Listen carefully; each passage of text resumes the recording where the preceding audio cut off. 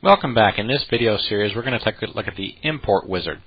The Import Wizard is a tool that is made available to you within Logbook Pro for all versions, Standard, Professional, and Enterprise editions. Access from the File menu to allow you to import any tab or comma delimited data file.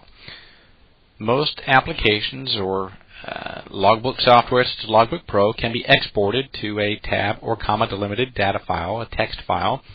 If you are one that created your own database in Microsoft Access or Microsoft Excel, then you too can get your data into Logbook Pro very easily using this Import Wizard.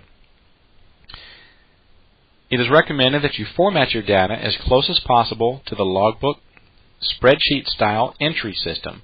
Look at the column layout, look at the data formats, etc., such as your date format, and try to get your formats as close as possible. It's recommended to take your data into a program such as Microsoft Excel, validate your data, make sure you have the minimum required fields, which there are 5 fields required, which are date, aircraft type, aircraft ident or N number, your route, and your duration.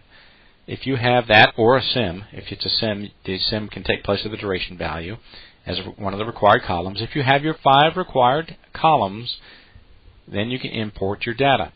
It is also recommended that if you have columns of data that are going to go into an options custom, such as a custom text, custom time, custom counter, expense, etc. type of data field, to create those custom columns first, go into options custom, create your custom target data fields so that when you use the Import Wizard, those data fields will then be available to you.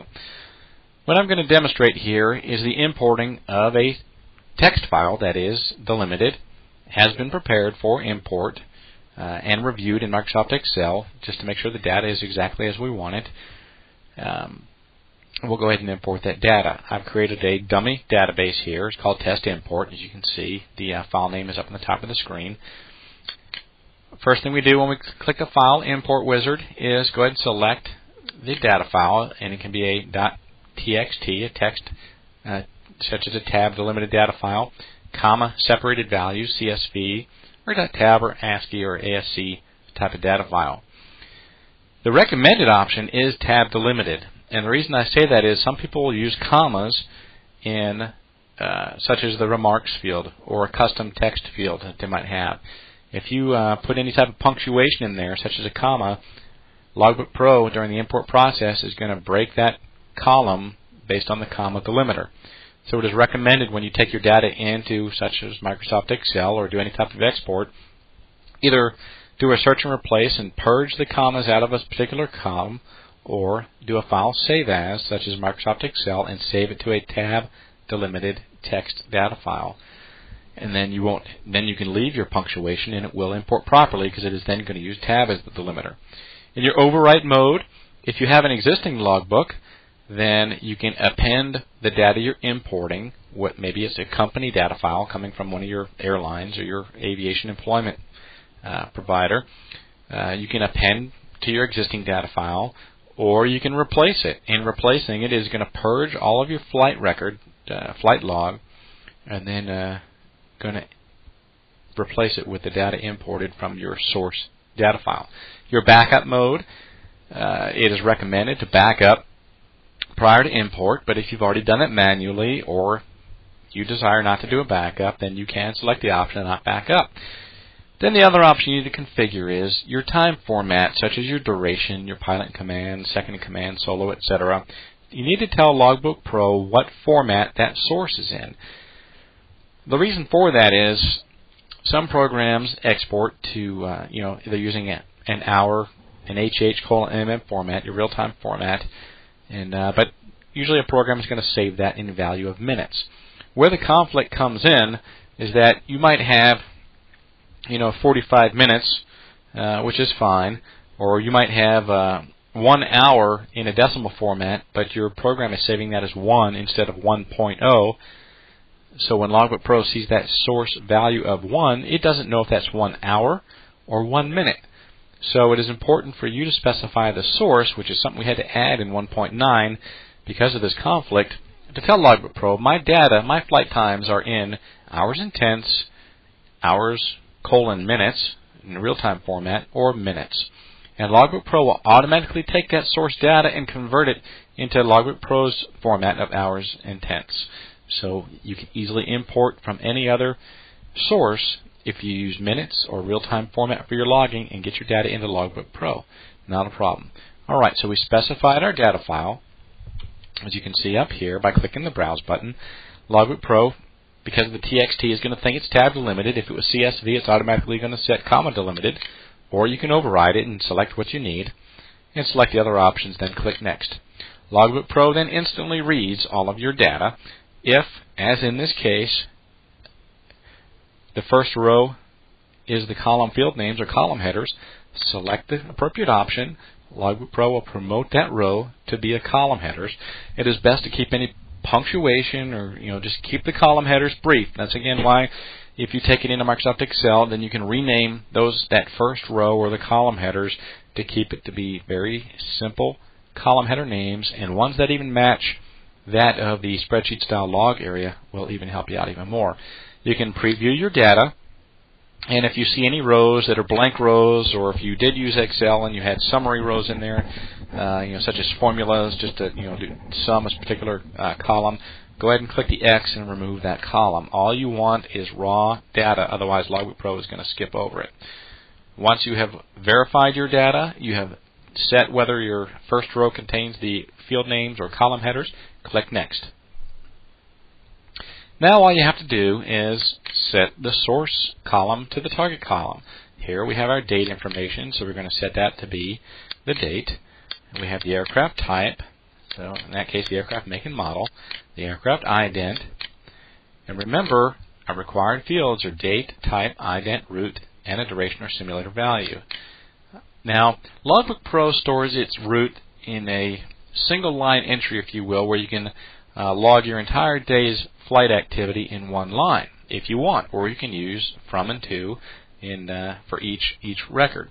Now if your source data has the from and to columns separate, Logbook Pro is going to bring those together, so you need to just tell it either you already have it in a from to combined.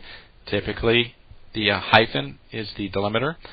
It doesn't have to be, but that's what Logbook Pro we suggest you use. But if we got the from side and the to side, Logbook Pro is going to go ahead and merge those for you. So we just, if we have the information, we'll just column by column the information that you want to bring in. You don't have to target every column. If you have a junk column or a blank column, just leave it blank and it won't come in. All right, let's get the duration, which I believe is the last item we need for the minimum. And once now you'll see the import became available because the minimum requirements have been met. Sure, I can bring in the remarks too. Let's go ahead and get that. And so we have all of our data. Now it's also not going to let you target multiple columns, so you can't take a duration value. You can't set the same target based on sources. So it's one source per one target in this particular version. If you have the same format, maybe you're bringing data in from your own Palm Pilot application or from your company's export of your flight log data, and it comes in the same format every time, you can actually save your column to target your source to target template. So the next time you come back to the import wizard, instead of picking columns every time, if your data is exactly arranged, and I emphasize exactly, as it was in the time you save your template, you can load a template and it will automatically set your source and target pairings for you. So you only have to do it once if your source data is always the same. Click the import button. Because I elected to do a backup, and then the import process is happening. Remember, we have almost 1,100 records being imported now. It is doing a validation as well as the import process. So as you can see, this import wizard can come very useful for bringing in data from any source, or if you're transferring from another program, or you have your own electronic log, then you can use this import wizard to bring in your data. If you're using the Palm Companion or the Pocket PC Companion, there's no reason to use an import wizard. It will actually synchronize from the PDA right in the Logbook Pro. But if you have your favorite PDA programs, most Palm programs do export into a comma-separated value format so that you can import that very simply into Logbook Pro. The import wizard is available in the Evaluation Edition as well. The Evaluation Edition of Logbook Pro is limited to 50 entries. So this is only to allow you to see that the import wizard will work for you, which is why we have allowed the import wizard to actually be used in the Evaluation Edition, but it will not import data to exceed 50 log entries. So if you've already imported 50, it is not going to import anymore. If you've imported 30 on one try and then you want to do another import run, then it will only import the 20 remaining records. Once you hit the 50 entry limit, the import procedure will stop. As you can see, we completed the import process, and Logbook Pro says, all right, we've added aircraft to the options aircraft area. In other words, it imported flight log entries. It went in and determined that you don't have that aircraft specified already in the options aircraft area. So it needed to make that entry because it's a requirement for a flight log entry to have an aircraft in the options aircraft area. So Logbook Pro is saying, hey, we need to go ahead and fix that. So here are the entries of the aircraft that were imported. Now please go in and completely configure this so we can give you the most information in the reports and summaries, analyzer, etc. So let's go ahead and take a look at our import results. And I think we had 1,096, I can't remember, 1,095. That's right, because of the column header row. And you can see that I just imported all of this data, almost 1,100 rows, in a matter of seconds. You can see I concatenated the from and to. My duration values are in, the landings. It's just that easy with the import wizard to get your data into Logbook Pro. In this video, we discussed the import wizard, the ability to import tab or comma separated value data sources into Logbook Pro. Thank you for watching this video.